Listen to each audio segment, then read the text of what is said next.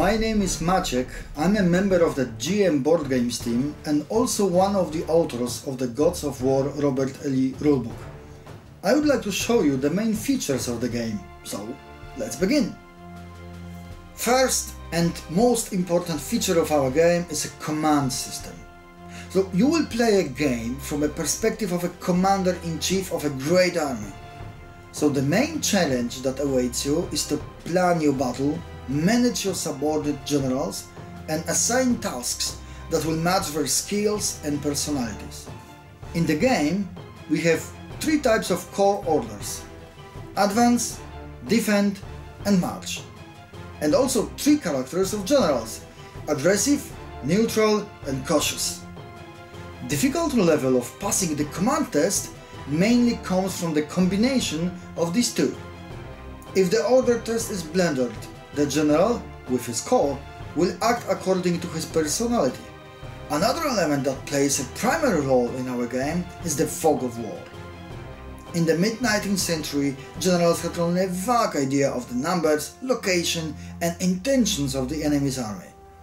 This is why players, instead of deploying all their troops, begin each battle with setting patrol markers, which can hide particular core or be used as disinformation.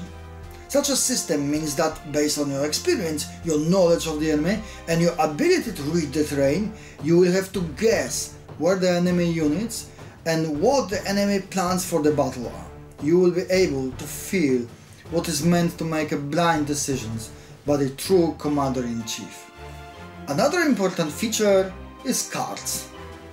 Each general has its own card with his traits and special rules.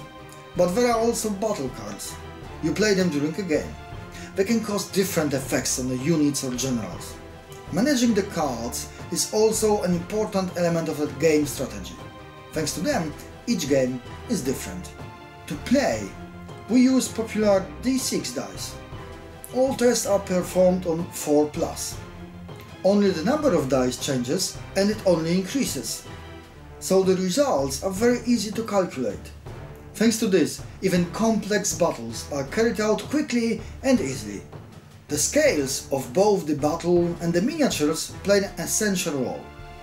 The bases symbolize regiments and brigades of about 1500 to 2000 soldiers. Hence, it is possible to play even the biggest battles of the period, like Alma, Gettysburg, Solferino or Königgrätz.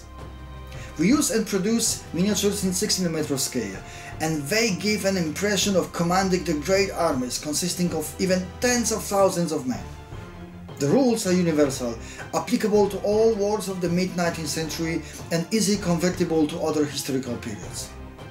So with this book, you become a true commander-in-chief and lead a powerful army to battle. Are you ready to accept the challenge?